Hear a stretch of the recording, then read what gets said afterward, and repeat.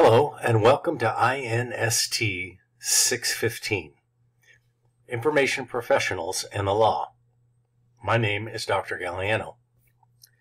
In this course, we have a start date of August 28th, and the course winds up on December 10th for a total of 15 weeks. Now, this course explores the interrelated issues of the provision and information literacy about legal information by primarily information-centric organizations and the impacts of legal issues, such as privacy and content filtering, on the practice of information organizations that serve the public. You will be immersed in the key roles played by community and government in the public awareness of, access to, and literacy about legal information. You will be investigating how the practices of information professionals and the functioning of information organizations are shaped by laws related to information, including privacy, security, copyright, and content filtering. You will explore both sets of issues and the places in which they intersect and influence one another, as well as the educational preparation of legal information professionals in law schools and information schools.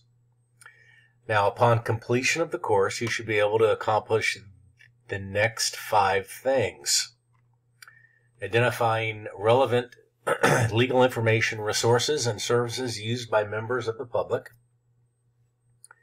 discussing the roles of different types of institutions and information professionals in providing legal information to and promoting legal information literacy among members of the public, analyzing the professional and ethical issues related to providing access to legal information, identifying best practices related to the provision of legal information, and analyzing key laws and policies related to access to legal information.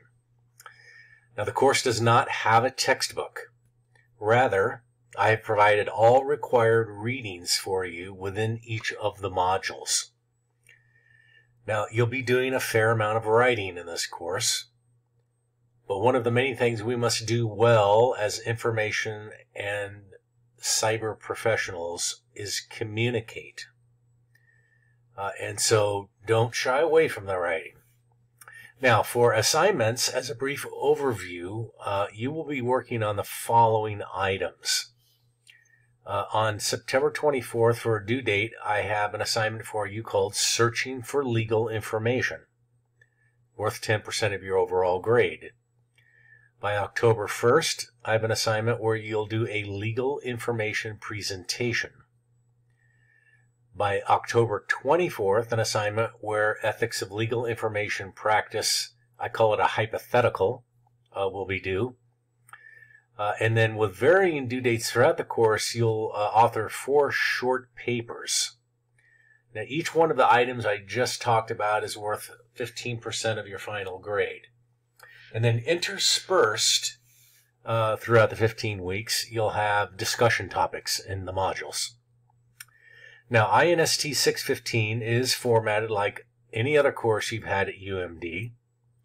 So without further ado, if you have any questions or concerns, please don't hesitate to reach out to me.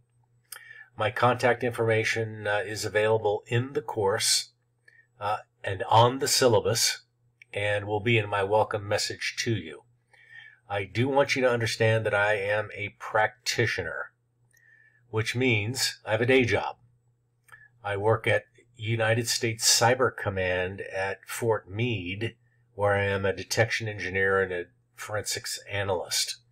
What that means to you is that I don't have access to my phone during the daytime.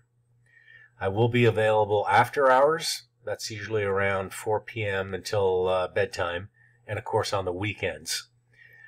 In the contact information you'll have for me is my Google Voice number.